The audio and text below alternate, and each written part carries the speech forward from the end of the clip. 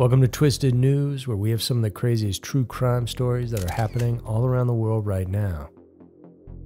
Today, we start off with the story of a missing NFL player whose mom was found murdered out in Chicago, followed by the haunting cold case of Lynn Randall, which has a few strange ups and downs. You ready for Scary Mysteries, Twisted News? Number 1. Missing NFL player. In Maywood, Illinois, a suburb of Chicago, the horrific discovery of 73-year-old Myrtle Brown shocked the community on September 16th. Her lifeless body was found near a creek behind her home, and that was only the beginning of a perplexing mystery that is still haunting the area right now. Myrtle, a vibrant woman known for her impeccable fashion sense, infectious energy, and love for dancing, was last seen by neighbors a few days before the discovery. Kevin Grayer, a nearby resident, fondly remembered her as just a lovely lady, very soft-spoken, outgoing, always on the go. Her untimely death was a cruel and shocking event to those who knew her, especially because of the nature of her injuries. The Cook County Medical Examiner's Office confirmed that she had died from assault-related injuries and officially declared her death a homicide.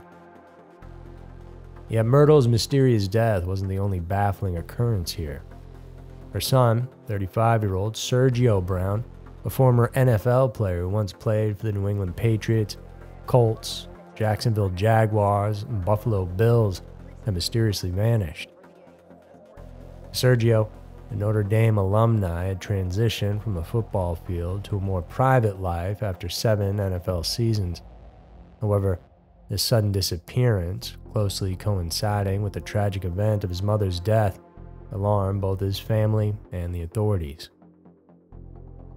Nick Brown, Sergio's brother, took to social media to plead for any information regarding Sergio's whereabouts.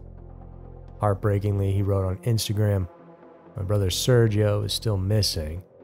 If anyone knows where he is, I want him to know that I love you and please come home." As the investigation moves forward, the residential street in Maywood became a center of the investigation. News outlets captured the scene. The quiet street transformed into an area cordoned off with police tape, marking the tragic unfolding of events within. Family members, including Nick, urged the public to respect the ongoing investigation and refrain from approaching the property. During the authorities' search, a key piece of potential evidence emerged as neighbor Carlos Cortez shared that he had provided the police with footage from his Ring doorbell. What exactly the footage contains remains undisclosed, but Cortez confirmed he last saw the Browns just a few days before the tragic discovery.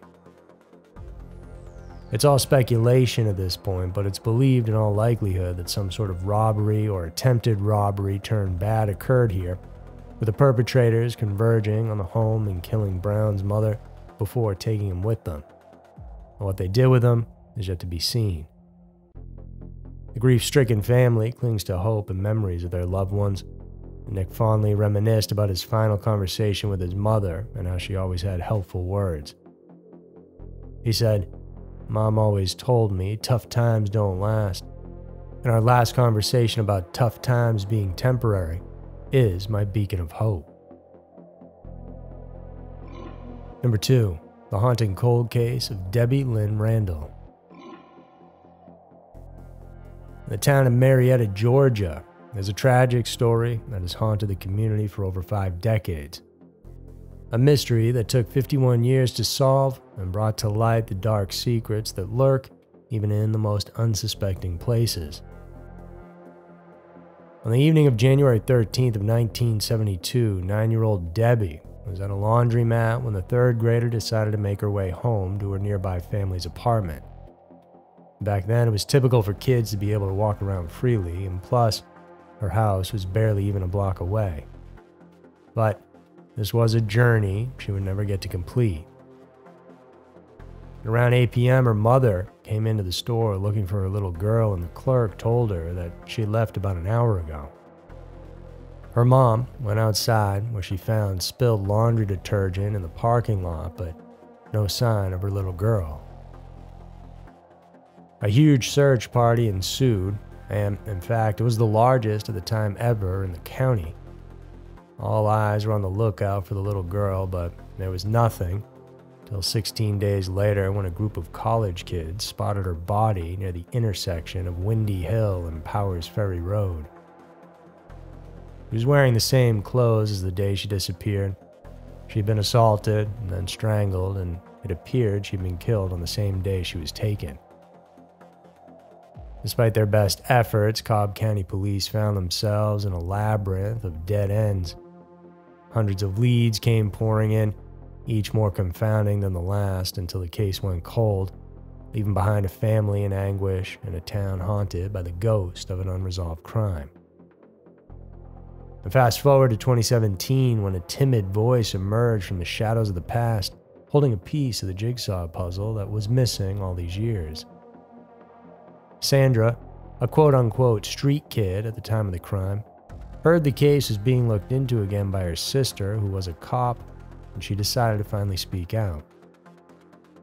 She was only 12 years old back in 1972 when she saw something that would haunt her for her lifetime.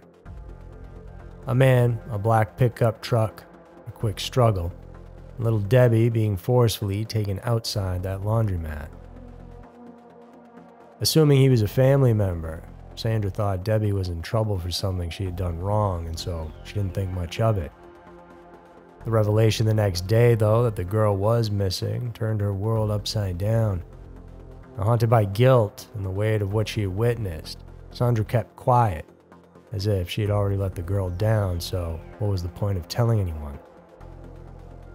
But really, it was not until the advent of genetic genealogy that the specter of this mystery began to unravel. A circular piece of cloth found near Debbie's remains and stored for over 4 decades was sent to forensic experts in 2015.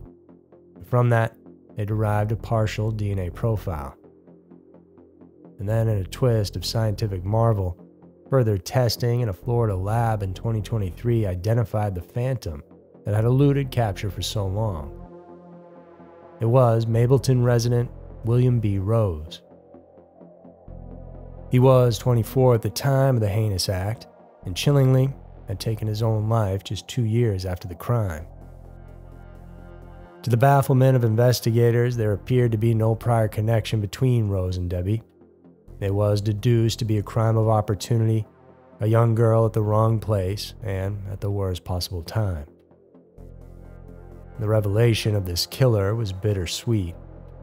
The Cobb County community and the Randall family could finally find some semblance of closure. The wounds of the past still stung. Melvin Randall, Debbie's brother, summed up the feelings of many when he said, "My family appreciates everything they've done. I wish my mother was here, but I know she knows in heaven that it's finally over." So there were 2 of the most strange and scary news stories that we have for you this week. Please subscribe and like and check out some more of our content if you enjoyed watching. And thank you for tuning in. I'll see you guys in the next one.